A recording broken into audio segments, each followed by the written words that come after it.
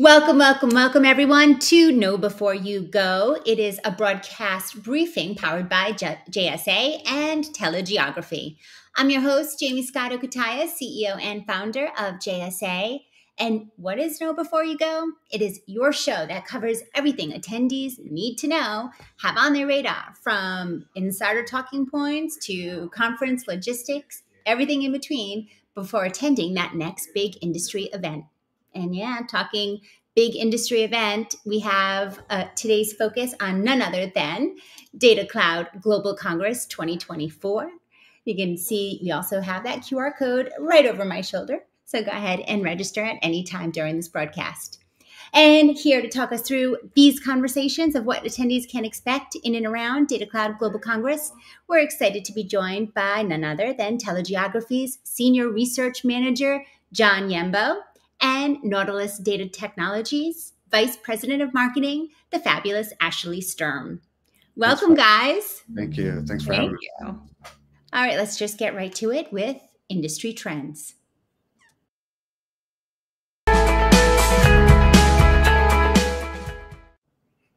Kicking it off with the trends to know before you go to Datacloud Global Congress, let's start by talking about the hot up-and-coming markets for new data center development.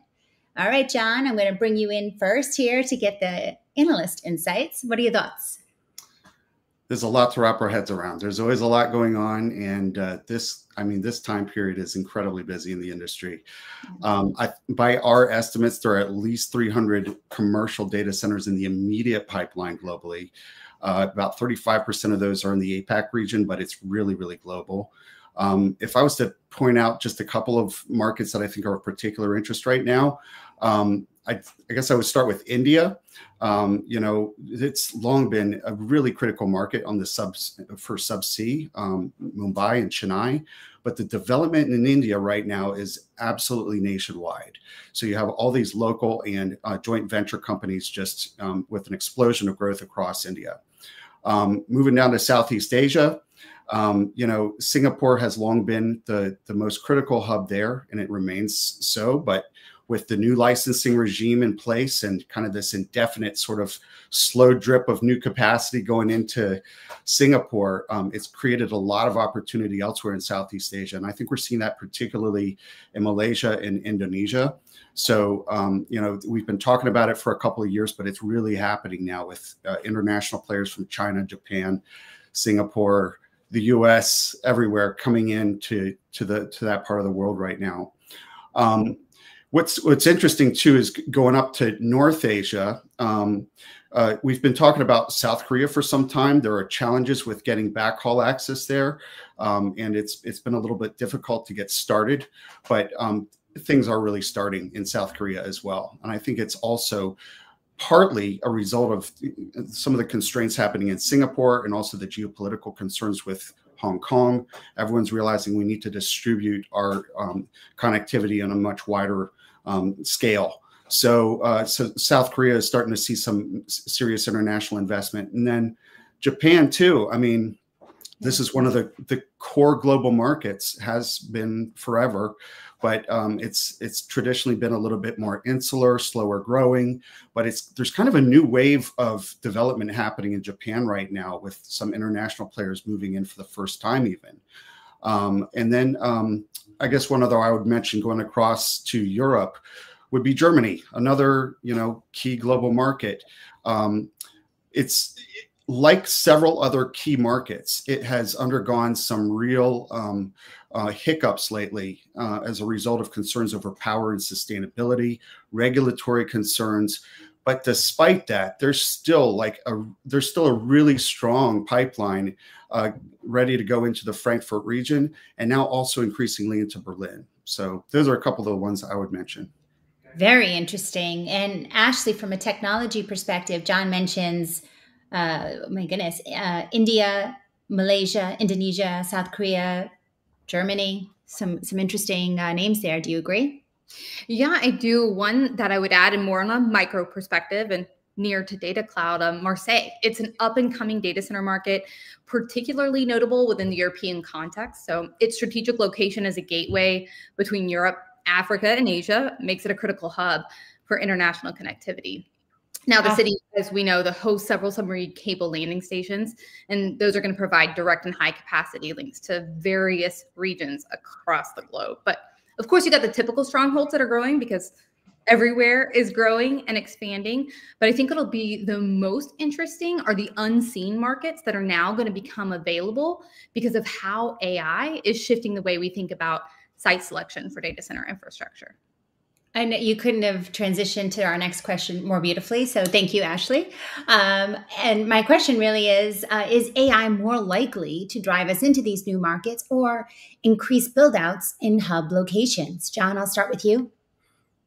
Yeah, so this is very much a rapidly evolving situation. You know, it's over the last year and a half, the industry has scrambled to try to understand how we need to position ourselves going forward with this commercial acceleration of generative AI applications. So in answer to that question, the general answer is that, you know, if you have training applications and inference applications, training is not as latency sensitive, so it provides opportunity to deploy more resources on a more remote positioning. So that gives you the opportunity to find places with more abundant and cheaper power. So that will definitely create some opportunities in markets that may not be overly developed yet. However, when it comes to inference, it's unfortunately going to cause more constraint in markets that are already really constrained because you have to be where the end users are. But those general presumptions aside, there's a lot more nuance in how it ultimately pans out, right? So in some cases, you have to reach edge markets too. So that'll actually be an opportunity for inference deployments as well. In some cases, data sovereignty laws will come into play. So you will have to deploy somewhere that you might not otherwise because of regulatory restrictions. And then in some cases, you're going to have to go wherever your AI cluster resources are. And that may take you to places that you might not otherwise choose first. So it's going to be a mad scramble. And ultimately, I think it'll be a both and development further afield. I couldn't agree more. Ashley, what do you think? Yeah, so agreed, John. It's such an interesting time. So for instance, like you mentioned, the new metadata centers, they're going into Alabama. That's huge. And for that state, Alabama Power, even before this, created a website showcasing those sites with hundreds of megawatts of available power, 99% uptime, tons of affordable acreage. And now, because of AI, those sites are going to be truly viable. Now at Nautilus, we've got a similar site available in Maine, 100% hydropower, fiber already there. I think you'll see the spread go to some of these locations like Utah, Nebraska that we've not even heard of before because of what AI enables. And Ashley, staying here with you for a sec, how drastically do data centers need to really be redesigned to support AI? Yeah, so supporting AI workloads necessitates a substantial redesign of traditional data center architectures. I think the doubling of the average reported rack density from uptime jumping to 12 kilowatts has made it obvious that data centers are moving in this direction. And now the critical differentiator will be how quickly can they get there? AI workloads require enhanced power density, advanced cooling solutions to manage the heat produced by high-performance computing systems. At Nautilus, for instance, we utilize innovative water cooling technologies. They significantly improve thermal management and energy efficiency, but additionally, the infrastructure, it must be agile. So we have to allow for quick scalability, flexibility to integrate new technologies, and then accommodate varying power and cooling needs. So it's not just about scaling up, it's about smarter, more efficient designs that align with the computational and environmental demands of AI. Yeah, wow, you just blew my mind. John, going to you with the same question, data centers redesigned to support AI. What do you think? Yeah, I mean, I agree with what Ashley's saying for sure. And we already see some of that. You know, we see like Meta was a great early example where they kind of halted their entire global development as they've tried to figure out what on earth do we do going forward with this AI stuff. So that was an early example, and we'll see a lot more of that. In the interim too, though, I think as we're trying to sort this all out, operators are trying to figure out how to utilize what they have at their disposal now. And so the early term solution seems to be gravitating towards hybrid air and liquid cooling, direct to chip liquid cooling, and using the same support infrastructure, similar rack configurations, probably moving things around a little bit to accommodate the density levels. But the big challenge, of course, being deploying liquid cooling at scale. But ultimately, yeah, I mean, we're going to have to rethink a lot of things. If you're using full immersion liquid cooling, that changes your floor loading. It changes the PDU support levels that you need and so forth. There's a lot that will need to be changed.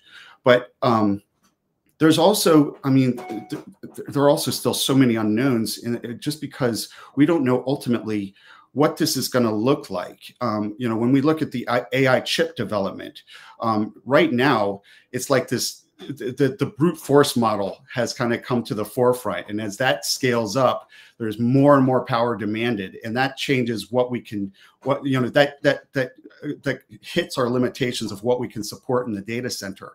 But then you have these scrappy up and coming companies that are trying to proffer these ideas about reference framing and other ideas for how to do things more efficiently so that AI can use less power relative to what we're doing now.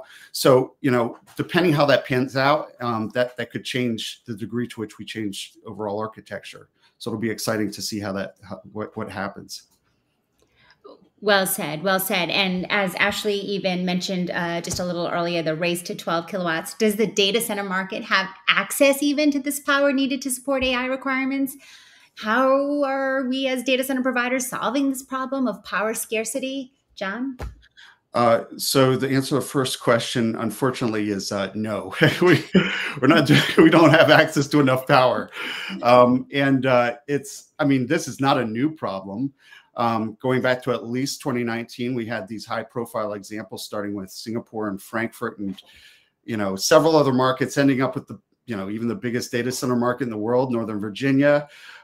We're all struggling. And it's not just these high profile markets, it's absolutely everywhere. We're hearing about trying to secure the power needed. So it's a rough time.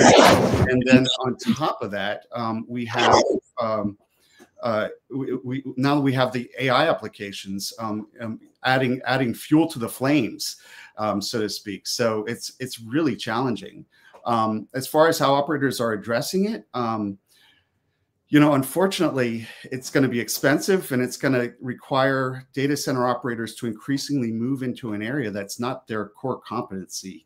Proactively moving into utility provisioning in some level, and that's challenging.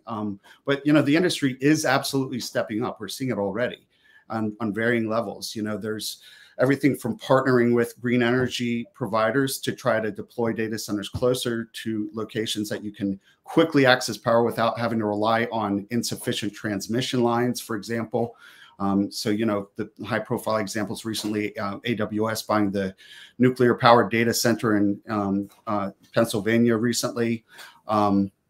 They also just moved into Louisa County recently, where they had access to nuclear power there as well. We see Digital Realty partnering with green power providers in Europe. But it's going to be a mad dash, both unfortunately for fossil fuel and for clean power, because there's just not enough to go around.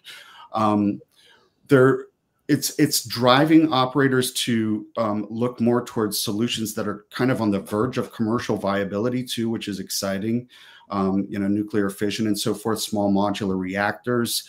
Equinix is partnering, I think, with Ookla, and they're trying to secure power from that technology for some data center builds. And then you even have some operators deciding, we're just going to have to build out our own power generation. So it's an exciting time. It's a difficult time, but it's really interesting to see how the operators are stepping up to meet the challenge. Ashley, do you agree? Is necessity breeding more innovation here? How are we solving for power scarcity? Yeah, no, certainly. I think John killed it, and I have nothing to add. I mean, I think, when we really begin to explore that, he's right, on site, whether that's hydro, as I mentioned before, with Alabama, and that's how they're touting it, or some type of on-site generation and really coordinating with the local government, I think is going to be necessary to move forward. It's another good lead in that I want to talk to you about, Ashley. When we shift from AI, it's also, it does marry the other big topic of our industry, sustainability.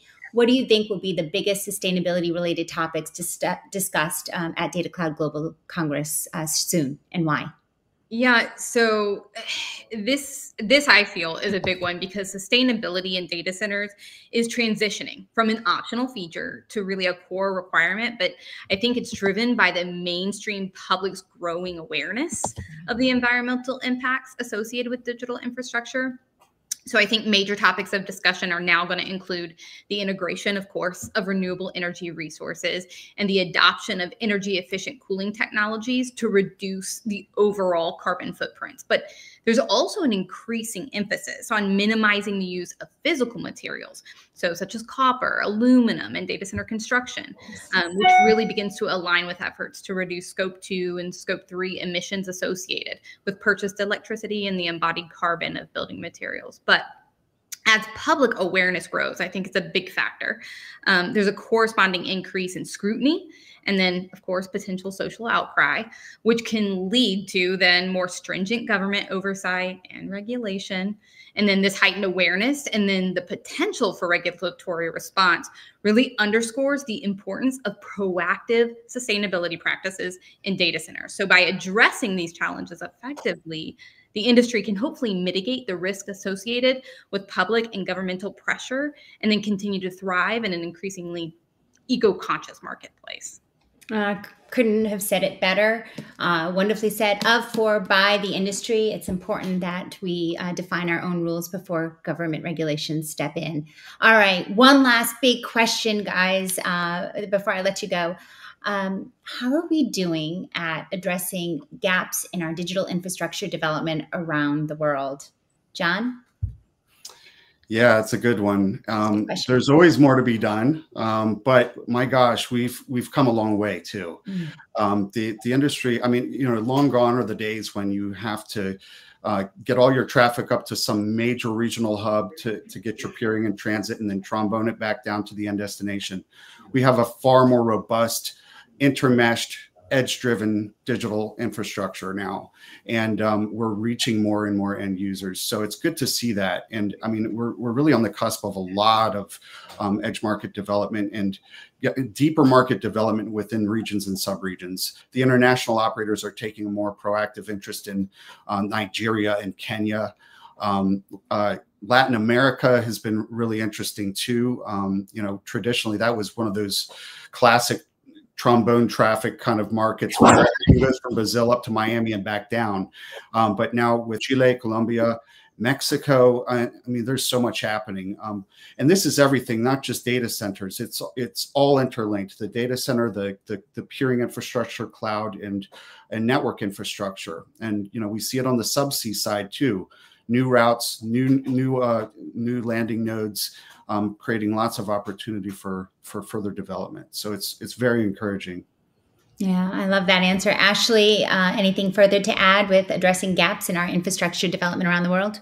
Yeah, agreed. So while progress, of course, is being made, significant gaps still remain, especially in underserved regions. The main challenges include, of course, lack of funding. Regulatory hurdles is still a big one, and inadequate local expertise. So partnerships between governments, industry, and international bodies are really vital to bridge these gaps. Investment in local workforce development and technology transfer also really plays a crucial role.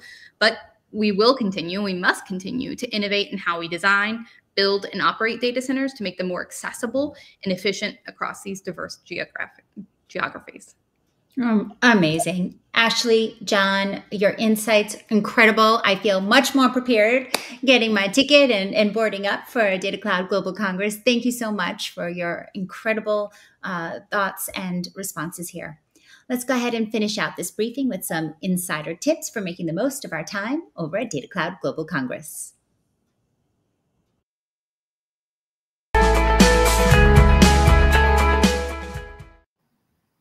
And to get those insider tips for our fabulous big event coming up, I'm joined by Paige Reeves, Product Manager for BroadGroup, one of the lead organizers, of course, of Datacloud Global Congress, to share some tips on how attendees can really make the most of their time over in Cannes. Welcome, Paige. Thank you for being here, especially during these very critical last few weeks leading up to your show. Thanks very much for having me. It's nice to be here. We are so honored. So, by the way, let's start with the biggest news, the big headliner, Datacloud Global Congress taking place in the fabulous new location, new city. Talk French Riviera to me. Tell us more about Cannes, the venue, and what this new location means for this year's conference. Yeah, so we're so excited to be hosting our event at the Palais de Festival in Cannes. So I think that's probably best well known for being the venue for the Cannes Film Festival. So if you're attending, make sure you leave time to kind of walk around the venue, because you'll see the famous handprints in the concrete, and it's a nice spot, and take a photo with it. Obviously, Cannes is a great location, but apart from that, for us more specifically, it gives us more space. So we have more space for meeting rooms, for our event content, and we have a larger exhibition. So it's allowed our sponsors to build some really cool stands. We have NTT hosting a bar on our terrace. Vertiv are bringing their cooling liquid tower. We've got a Nordic pavilion, a Spanish pavilion. Host in Ireland are back with a larger pavilion. Gulf Data Association have got pavilion as well. We have Siemens hosting our Speaker VIP lounge. We've also got these beautiful cabanas outside. So when you're having a break, you can walk out onto the terrace, join the cabana. We have lots of bars there, so it's a really nice networking area. And then I guess the city itself, I think it's just a bit more accessible. So kind of better hotels, restaurants, bars for kind of socializing after the event, which I'm sure people will be very happy to hear. I'll tell you, and speaking on behalf of the data center industry, you guys are just known for keeping us one step ahead, raising that bar on the overall poshness of our industry. First Monaco, now Cannes, like walk the red carpet. It's the film festival location. Come on, this is amazing, so exciting. Okay, so other than the city, what is new with the event? What difference this year that our audience should be watching out for? Yeah, so I guess it's good to look at the kind of conference format. So we've got our keynote theatre, which is the floor above the exhibition, but new for this year, we have our innovation theatre. So this is on the exhibition floor, and it will be a mix of panel discussions and also kind of short case study presentations. So it's a really nice opportunity for companies to kind of showcase really cool initiatives that they've done with their clients. And then we also have a new debate style format. So this will be in our workshop room. And that's allowed us to kind of do a deep dive into, some of those huge topics, sustainability and financing. So these sessions are an hour long, and they're a bit more interactive. So it gives the audience a kind of chance to really like participate in the discussion. And talking discussions, your education. Again, you set a new level. So from an education standpoint, what can we expect? I mean, can we even talk about a data center event without mentioning AI? I don't think so. So we've got a really jam-packed agenda. I think I've got over 150 speakers across the 2 days. Obviously, some of our biggest themes are AI, power, cooling. We're really excited to be joined by Noelle Walsh, Corporate VP for Cloud and Operations and Innovation, to discuss how Microsoft sees the AI revolution developing. So she's our opening keynote on day one. We've got other keynote sessions on kind of more general market overview for the next 2 years, looking at challenges such as staffing, supply chain, land, power, and crucially where the opportunities lay. We've got a session on regulation, so looking at the CSRD reporting requirements and energy directives. And we've also got some kind of regional spotlight sessions. So if you're interested in the Middle East, APAC, Africa, we've got specific sessions kind of looking at the growth in those regions. Incredible. And I feel like I need to say, JSA, we're very proud to sponsor one of Datacloud's talent and tech initiatives, hosting a greener data panel discussion on sustainability and digital infrastructure. but also very focused on teaching that younger talent, the next generation of our industry coming in. So that will be taking place on Thursday, June 6th, I should say. We're going to give one of our books away to every one of your talent and tech participants that are there. We're really excited about that. So can you tell us a little bit about this talent and tech initiative and where attendees can really join into our greener data discussion? Yeah, so this is something that we're really passionate about at Datacloud. So we're growing the initiative this year. So our talent and tech initiative, it's headed up by Susanna Cass and Petter Tomaras, and also Jessica Lang, who's part of our team at Datacloud.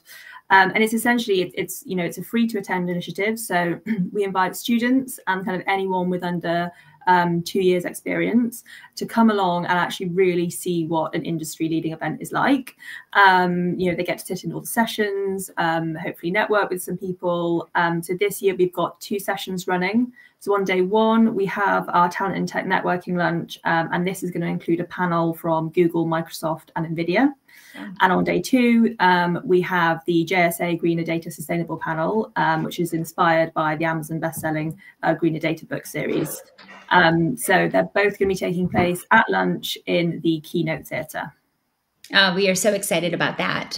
Again, tomorrow's problems and challenges needing to be solved by not old ideas that we've done years ago, but new, fresh ideas. And so being able to sit in and talk with your talent and tech attendees is really critical to the movement of sustainability in our industry. So thank you for that, for making that happening. And again, not many conferences think the way you do. So it's very special.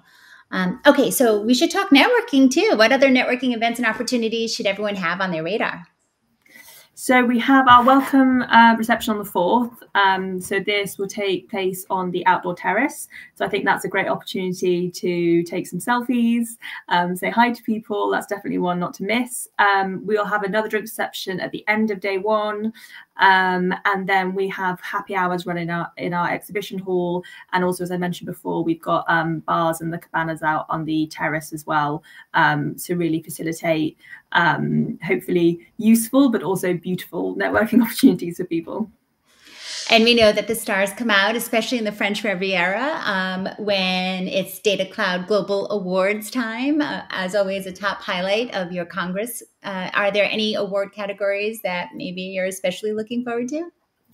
Yeah, so I think the awards is really exciting for this year. So we've kind of taken some feedback on board from previous years, and we're actually designing a completely new awards program. Ooh. So it's going to be a lot more streamlined. Obviously, we want to celebrate everyone that has been shortlisted and that has won, but also aware that, we're in Cannes. We're going to bring some kind of Riviera glamour. We have Rebecca Leffler, who's our host. So she's a former French correspondent for The Hollywood Reporter, and maybe more famously, she's kind of the real life inspiration behind Emily in Paris.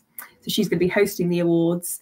And then when the awards are finished, we'll be kind of throwing an after party. So there'll be live music, there'll be a dance floor, there'll be lots of other activities. And hopefully we can all kind of celebrate the 2 days, the awards. And for me, I think categories wise, I'm kind of personally really looking forward to the Commitment to Diversity and Talent Development Award, and also Young Talent of the Year Award. Oh, I love those categories. And I got to say, especially by having your the real life inspiration behind Emily in Paris as the host, I can't wait to see this red carpet and what folks are wearing. It just seems like, again, very posh glamour that you're bringing to our industry, which you don't equate the Datacloud, group with poshness very often. So I love that. All right. So let me give you the question that I like to give all of our event organizers. What are your 3 top tips for us as we get ready for this year's conference? Okay, so I'd definitely say collect your badge on the 4th. So collect your badge on the 4th from 4 p.m. You'll get to walk up the famous red carpet for registration, so you can kind of feel like George Clooney. So yeah, badge collection is from 4. Then we've got our welcome drinks reception from 5. And then more generally, the event will open at 8:30 a.m. And conference sessions will start at 9.